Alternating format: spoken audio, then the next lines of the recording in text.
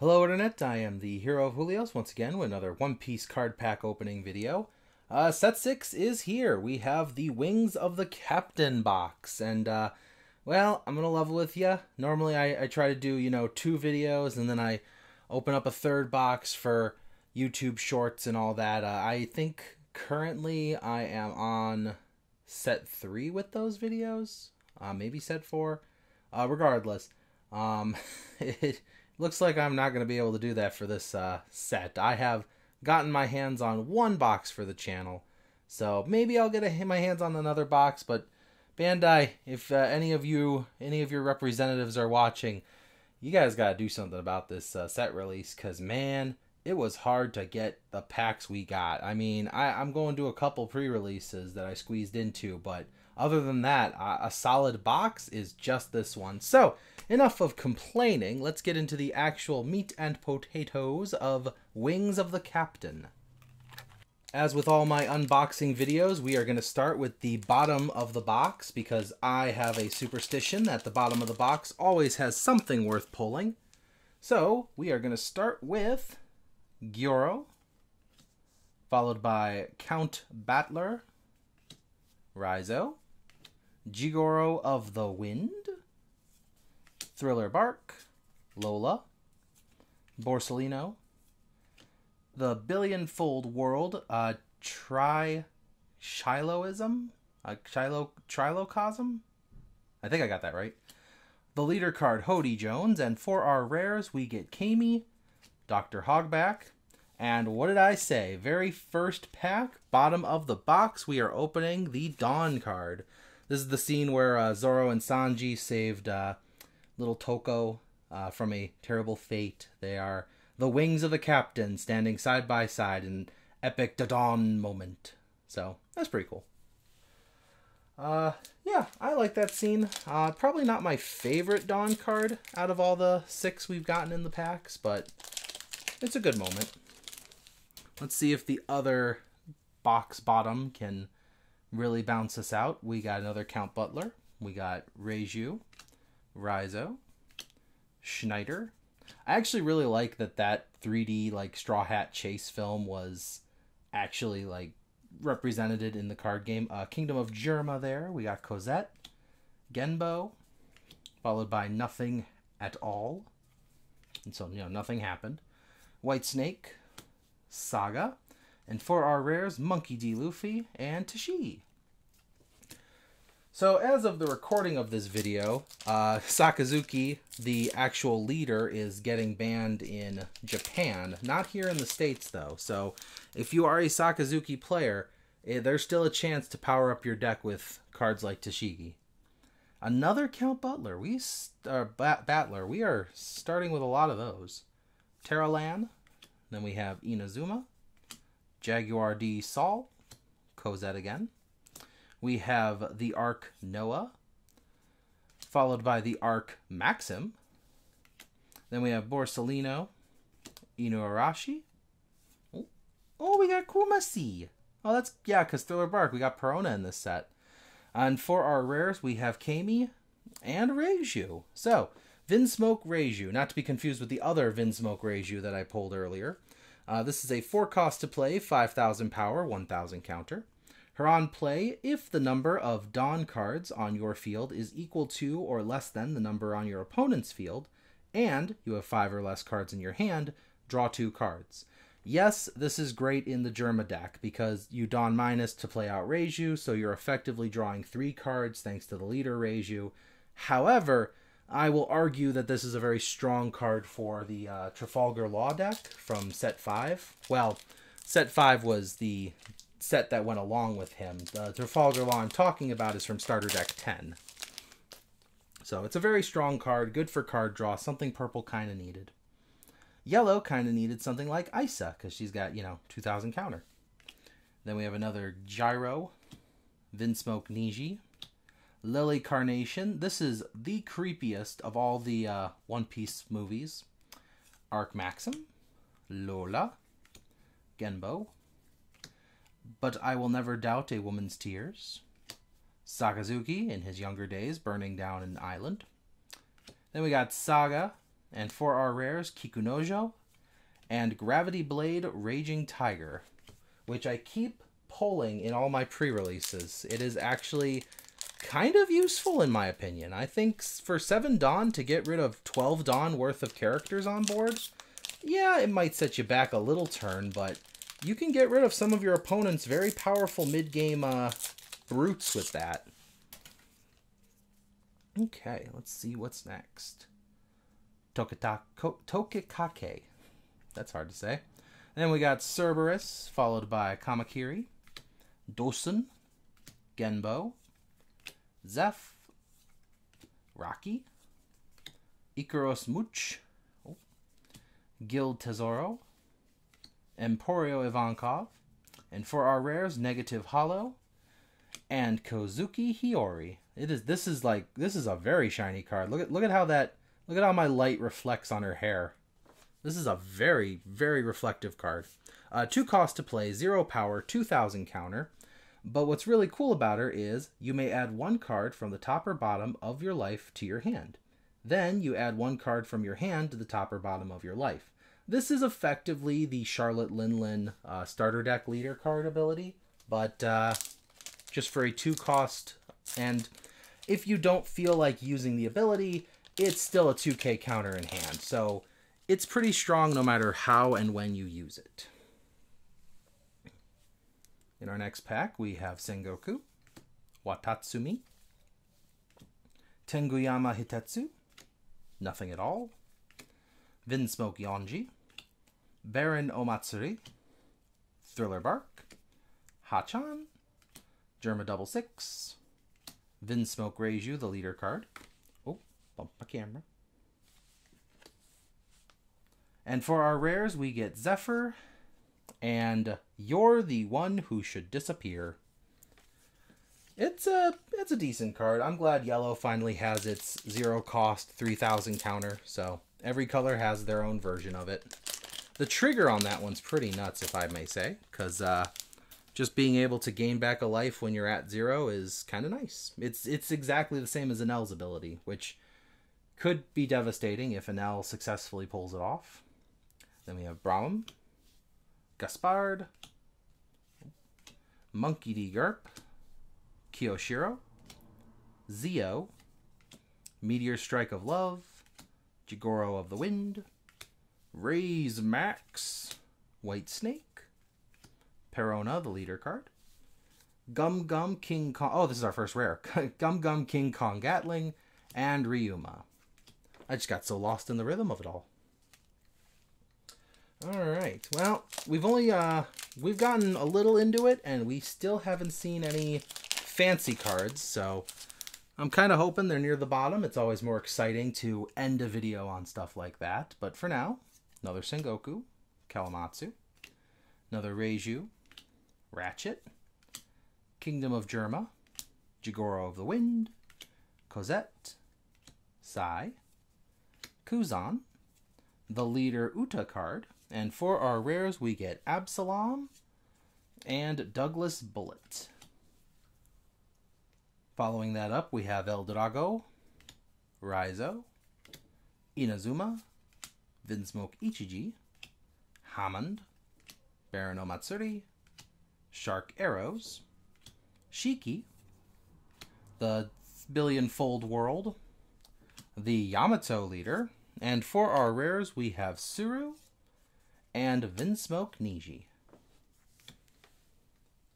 Yeah, the entirety of purple is taken up by the Vinsmoke family. There's really not any, aside from a couple film cards that got added to go with Uta, it's pretty much just Vinsmoke. But then again, green has, you know, Fishman, like Watatsumi here. Then we have Monkey D. Garp, Isa, El Drago, Genbo, Vinsmoke Yonji, Saul. We then have Vinsmoke Sora, Amano Murakumo Sword. This card's actually pretty strong. Hyozo, sorry. And for our rare, Charlotte Pudding, ooh, and Shanks, the captain of the red-haired pirates. 10 cost to play, 12,000 power, with an on play that's pretty simple and to the point. KO one of your opponent's characters with 10,000 or less power. Yeah, just drop them on the board, knock out your opponent's 10 drop. Combine this with the Uta leader ability that lowers something by 2,000, and Shanks can actually take out, currently, any card in the game. There's nothing, unless your opponent does something that increases the power of a character throughout the entire, throughout your turn. But I don't think there's a ton of cards that can do that yet. Regardless, that Shanks actually has the potential to beat out anything on the board, including itself, so that's pretty balanced. Anyways, next we got Reiju again, followed by Sengoku. Then we have Braum, Monkey D. Garp, another Genbo, Ratchet, Meteor Strike of Love, Shiki, Hachan, White Snake, and for our rares, another Douglas Bullet, and Brook. I really like the Brook because, fun fact, it says trash up to one of your opponent's characters with a cost of 4 or less. Not KO, not bounce back to the hand. This Brook allows you to just get rid of it. So if your opponent has a powerful on KO, you can actually get around it with that. Next up, we have the Lily Carnation, Taralan, Kamakiri, Sengoku, Lola, Baron Omatsuri, Zio, Women's Tears, Vinsmoke Sora, Nekomamushi, and for our rares, Vanderdecken the Ninth, and another Brook. Oh, that's funny, actually. One right after the other. Make no bones about it. This guy is a real rib-tickling card. Anyone? No? Maybe the new microphone's not working? Okay, well anyways, here's Schneider, followed by another Niji. Then we got Cerberus, Thriller Bark, oh, Arc Maxim, two stages in one go.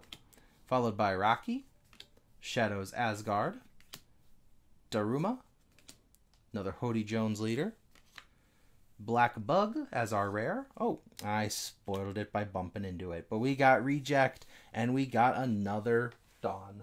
So, I mean, we know that we always get 2 in each box now, which, in my opinion, is the nicest thing they could have done for us, because it was kind of hard to get a full playset of the first 2 sets, but I believe it was starting from set 4 onward, we were able to get our hands on a whole bunch of boosters. Or not boosters, bunch of Dawn cards.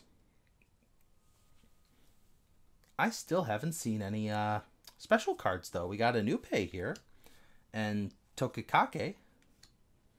We got Lily Carnation, Dosen, Shark Arrows, Arc Maxim, Hammond, Ivankov, Wiper.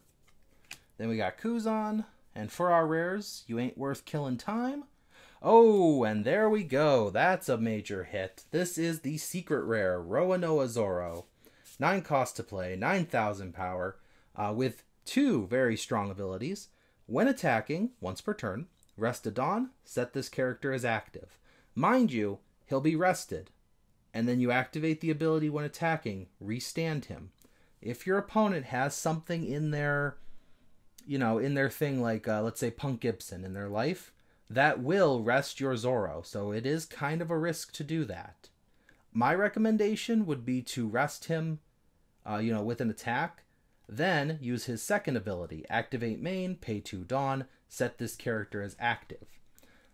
Then swing a second time, use his ability to stand him, because that way if you, get hit by a Punk Gibson right off the bat, you'll survive it. I'm trying to help maximize the amount of swings. I guess mathematically at the end of it probably doesn't matter, but anyways, what I'm trying to get at is, for only 3 Dawn, you can swing 3 times at 9,000 power. And if you really need to get through, you can swing 3 times at 16 by placing your remaining 7 Dawn on Zoro. Well, El Drago's not as cool as Zoro, but we have that card. and Hitetsu, as well as Schneider, Teralan, Baron Matsuri, Raki, Saul, Noah, Hito Kiri Kamazo, Blue Dragon Seal Water Stream, try saying that 4 times fast, and for our rares, Kikunojo and Vinsmoke Niji. We are more than halfway through the box now, I will say. I believe this is the last booster of the second third of our box. So far, we've seen the secret rare, which is very nice, and maybe we'll get ourselves alt art along the way. Perhaps Peronas, I'm kind of hoping for. Regardless, we have Kawamatsu, Gyro, Braum, Dosen, Cosette, the Arc Noah, Ratchet, Oars, Raise Max, Gion, and for our rares we have Vinsmoke Ichiji and Hody Jones, captain of the new Fishman Pirates, not to be confused with the old Fishman Pirates. Hody Jones is a 7 cost to play, 8,000 power, with Rush, of all things, in green. His on play, rest up to a total of 2 of your opponent's characters or Dawn cards.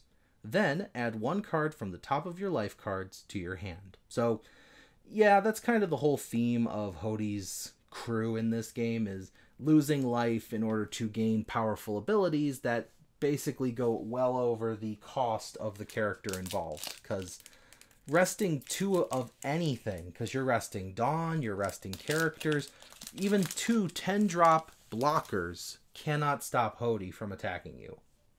And that's pretty dang strong. I can see why it costs a life. Anyways, we got Ichiji, Carnation, Toki, Nothing at All, Zeph, Kingdom of Germa, Shark Arrows, Germa 66, Ikuro Spuch, another Yamato leader, and for our rares we get Dr. Hogback and Monkey D. Luffy. And in this pack we have Monkey D. Garp, Inupe, Inazuma, Kingdom of Germa, Zeph, Vinsmoke Yonji, Zio, Kumasi, Nekomamushi, Guild Tesoro, and for our rares, another Charlotte Pudding, and Kozuki Momonosuke. Oh, look, we got Hiyori, and now we got her brother. 5 cost to play, 6,000 power with Blocker. His on-play ability lets us add one of our Land of Wano type characters, other than Momonosuke, to the top or bottom of the owner's life face up. So you can gain a life by dropping down Momonosuke. I would recommend swinging with whatever it is you're going to be putting in your life first, but Momo's a great way to protect yourself. And you could, manipulate your life stack by throwing things into your life with Hiyori and then having them play out when you get hit, and then Momonosuke puts it right back. And granted, your opponent will now see it coming, but hey, that's, part of the fun. Our next pack of cards includes Gaspard, Kamakiri, Wadatsumi, Kawamatsu, Meteor Strike of Love, Nothing at All. We're getting a lot of nothing in these packs. We got Saul, Hyozo, Victoria Sindri. I think that's actually the first one I've pulled of her. Raise Max, and for our rares, a Yonji and another King Kong Gatling. Down to the final 5. Gonna see if anything exciting pops up. We still haven't seen an alt art, so typically a box has at least one. Let's hope maybe it's in this pack, with Dosen guarding it. Followed by Niji, then Kyoshiro, Shark Arrows, Rocky, Jigoro of the Wind, Women's Tears, Wiper, Shadows Asgard, Borsalino, and for our rares, the one who should disappear, and another Reiju. I don't know how I feel about it when the packs do that, when the boxes have 2 of the same SRs in there. Because personally, I'm a collector. My goal is to get at least one of each card, and getting a duplicate of something that's really hard to get a hold of is hard. It's hard on a collector. On the other hand, though, it's easier as a player, which I am a collector first and a player second, so that's kind of where I stand on it. Then we have Ichiji, Cerberus, Isa, Meteor Strike of Love, Thriller Bark, and the Ark Noah. We got a lot of stages in this set. Hammond, Kamazo, Daruma, Kumasi, and for our rares, Absalom and Perona. Yay! I plan on playing Perona this set, so I do need to get a full play set of her. She is a 4 cost to play, 5,000 power with 2,000 counter. Very nice. Her on play, if your opponent has 5 or more cards in their hand, I get to choose one of these. Your opponent trashes a card from their hand. That's typically what you would want to use the most, in my opinion. The other ability is give one of your opponent's characters -3 cost during this turn. It's a very strong card. It's not as strong as the Gecko Moria, which I still, even in my pre-release packs, have not seen any. So who knows? Maybe I'll get lucky and I'll pull Gecko Moria right now. All right, we are down to our last 3 packs. So starting with the bronze medal, we have Count Battler, the official mascot of this set, apparently. Kiyoshiro, Inupe, Schneider, Lola, Women's Tears, Hammond, yep, Denjiro, Bear King, another Uta leader, and for our rares, Killin' Time and Yonji. We're just killing time with Yonji there. Okay, well, I'm getting a little nervous. Is this, am I gonna get a, come on, let me get an alt art, please. Got our silver medal pack here with Teralan, Kawamatsu, Gaspard, Raizo, the Meteor Strike of Love, Arc Maxim, Jigoro of the Wind, and Sakazuki, Inuarashi, and for our rares, Tot Musica. Oh! Yeah! Okay, well, a little bit of context here. There is a type of card called the Treasure Rare. It is a rarity exclusive to the States right now.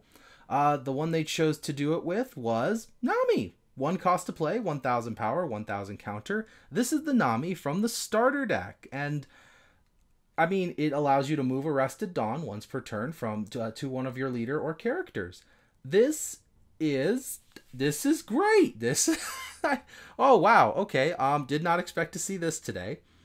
I don't know which is rarer, the Treasure Rare or the Manga Rare. I would guess the Manga Rare because they're like the exclusive one for every set, but this is really cool to have. First of its kind. I'm sure we'll get Treasure Rares in every set from here on out, but yeah, this is cool. And obviously they chose Nami to do this first. So, hey, let me know in the comments which, oh, look, you can see Nami's name right up there. That's pretty cool. Anyways, let me know in the comments what you think of the art, because it's the first time we've gotten something that isn't anime. It's more realistic, more comic book-esque in the card game.